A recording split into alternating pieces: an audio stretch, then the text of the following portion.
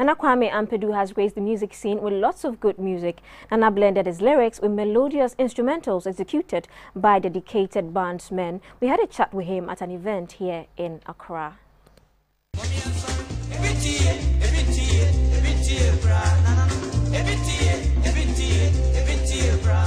Known in real life as Patrick Steele, Kwame Ampadu, Nana has to his credit several songs on different albums. He formed the African Brothers Band in 1963 and quickly became the talk of town because of the many hit songs he composed.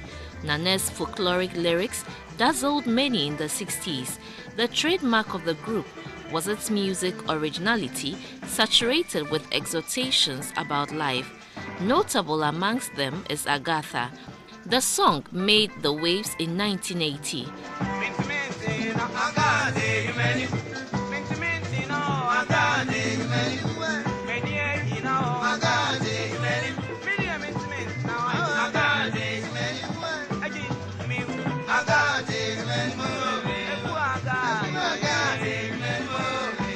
Songs like Sambra Kunedu, Odonti and Julie never missed the stylus of most GBC programs in both radio stations GBC 1 and 2. Nana has been off the scene for some time and shares what he does now with GBC 24. Talking about my music, I still do it, but not predominantly as I've been doing at first. I'm now,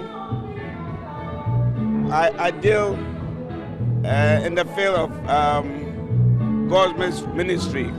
I preach a lot. That is the job I'm now doing. But I write scripts for TV series and the rest, and very soon we are going to come out. He also had a message for musicians and the general public.